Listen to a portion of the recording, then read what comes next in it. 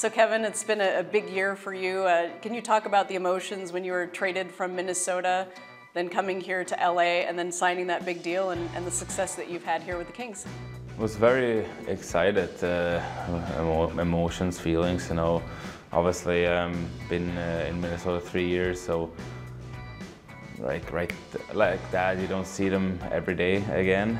So that's tough, you know. Obviously, I like the team there, but on the other side, I was very excited to get a new chapter.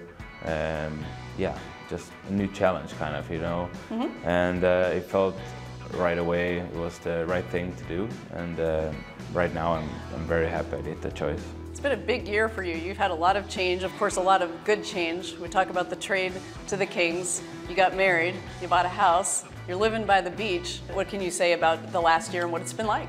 It's been unbelievable, you know, like you said all the things here. There's nothing better, you know, living on a beach, sunny every day, playing the best sport, you know, my dream come true, kind of.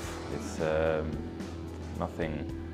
nothing right now that I wanted more than this right now. If the season ended today, you guys are in the playoffs. What do you like about this team, how you guys are playing, and your goal of obviously making the playoffs? Yeah, I really like our team. You know, when we're going, then we're going. You know, we win against anybody. We showed it the other night against Boston. You know, in Boston as well. Not an easy game to play.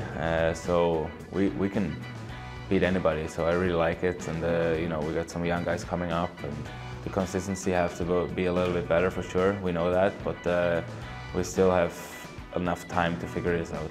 You're the leading point scorer on this team with 34 points. What does it mean to you to be making such a big impact on this team? I mean, that's I think that was my goal, to come here and to have an impact right away, and to help this team win, no matter how it goes, and if it's points or if it's blocking shots, defensively, whatever, you know. And it's been a good start for us overall, a group, but I think still we have way more to go.